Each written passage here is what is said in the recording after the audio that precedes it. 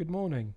Today I'm going to be reviewing the Citizen Promaster Eco Drive reference BN0100-42E. I paid £156 for this watch and I bought the watch from Amazon. So firstly let's look at the watch box that the Promaster comes in, and then I'll talk you through the other items one gets with the piece. So the Promaster comes in this matte black outer cardboard box which protects the watch box. So one removes the outer box and inside is the matte black cardboard watch box itself. So as you can see, it's branded in silver on the lid with Citizen, and the tray is also branded with Citizen. So one pulls out the tray from the sleeve and inside the watch itself sits on a piece of bent plastic. So the plastic is covered in vinyl and it's very aesthetically pleasing. Now, bearing in mind that this is a low tier price point piece, I think it's perfectly acceptable for Citizen to be using cardboard watch boxes because it is finished to an acceptable standard and it does suffice in protecting the watch in shipping.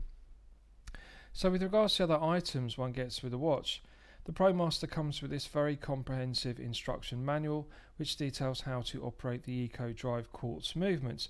So the instruction manual is translated into multiple foreign languages and there are several comprehensive diagrams.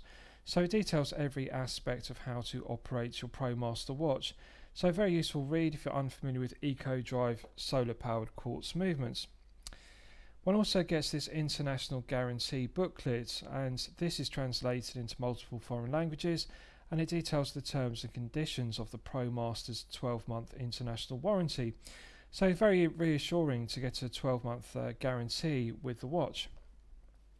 Lastly, one also gets this cardboard tag which is branded with Citizen, as you can see, and on the reverse it has the product barcode, the reference number of the piece, and also it details the caliber E168 is the quartz module used in the watch. So with regards to the watch itself, I'll talk you through the specifications of this Promaster. 41mm case. It has a 45mm lug-to-lug measurement, it has a thickness of 12mm, and it has a rather odd 23mm lug width. Now that's something I want to talk about and bring to your attention because it's a major negative of the Promaster, the use of an odd 23mm lug width. Really, for 41mm dive pieces, the industry standard has now become either 20mm or 22mm respectively. To use a 23mm lug width really is exceptional, and it's unfortunate because it means that collectors are very limited in their choices. If you want to change this silicone rubber strap for a bracelet, or alternatively wear the watch on a NATO strap, it's going to make it more difficult to find a 23mm width strap.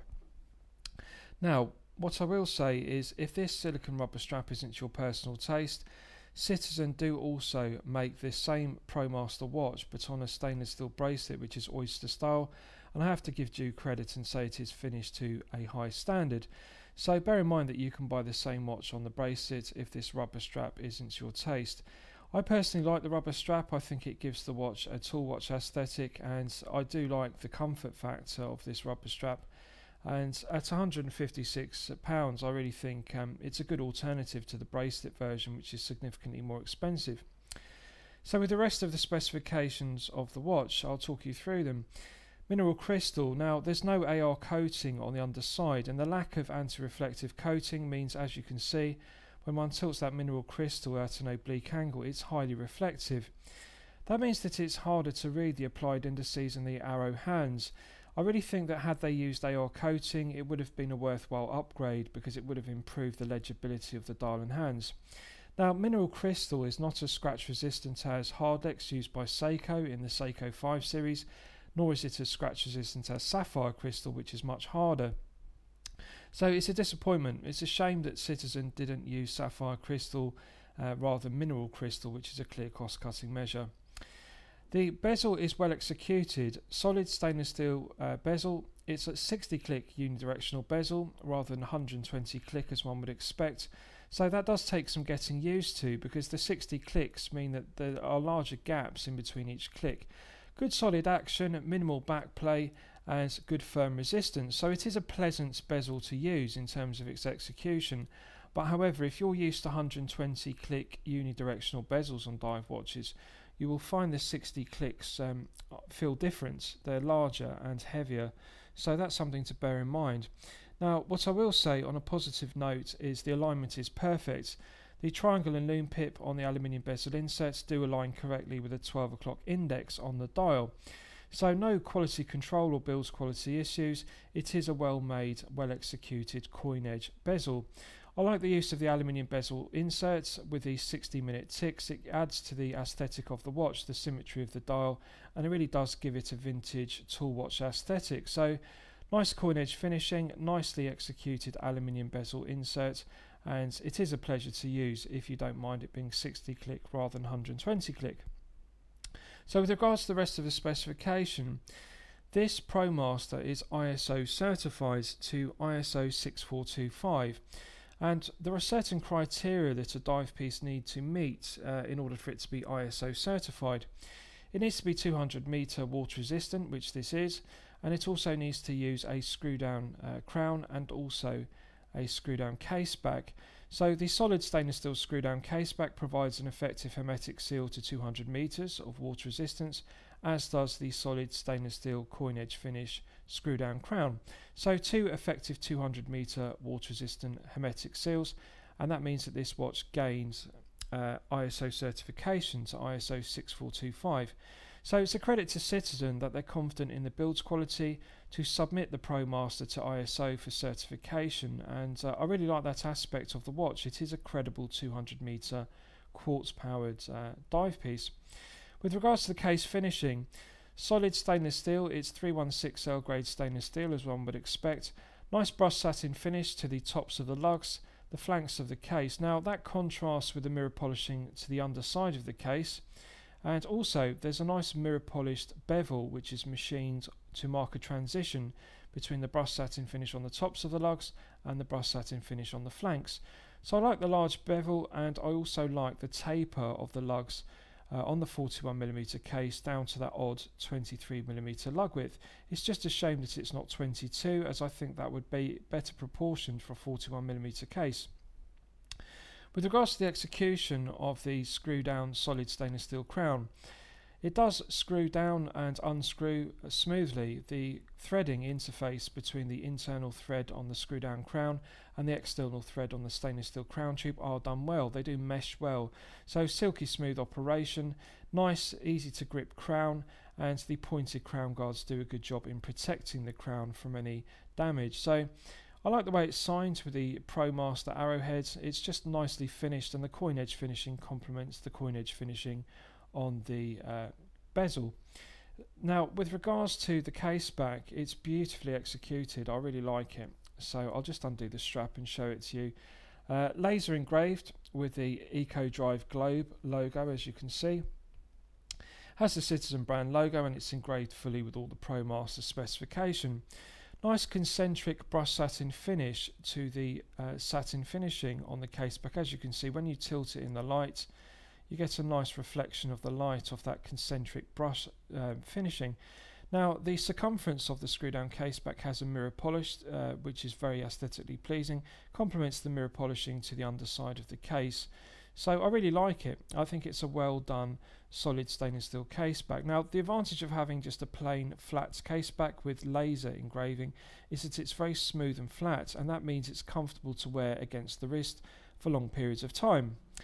The comfort of the watch is further enhanced by the fact it only weighs 80 grams on the rubber strap, and that's significantly lighter than the stainless steel oyster style bracelet used on the steel version. So I really like the fact that it's only 80 grams, because it does have the effect of being a weightless watch on the wrist. It really doesn't have any heft.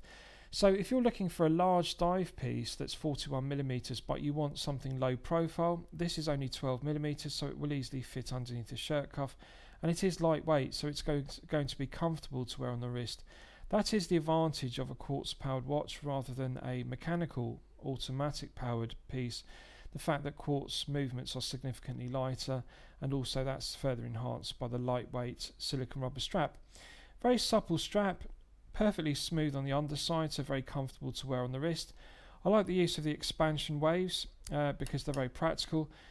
It's intended that this is a dive piece used around a wetsuit, and when one is submerged underwater, a wetsuit will expand, and the idea behind the expansion waves, as you can see, is so the strap expands with the wetsuit expanding, so one doesn't have to readjust the strap length.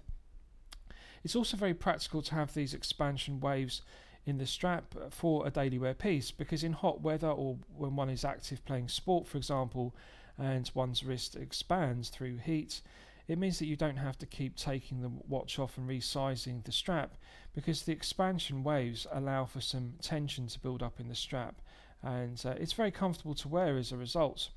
So I'll give you a wrist shot and you can see how it fits on my 8-inch wrist. Now, it's often the case that 41mm dive pieces are actually too tight to wear on the strap they come on, or the bracelet, but as you can see I have an 8-inch wrist and there's plenty of length on the Promaster strap, and I have no difficulty whatsoever in engaging the end of the strap into the two sliding keepers. As you can see, there's plenty of length.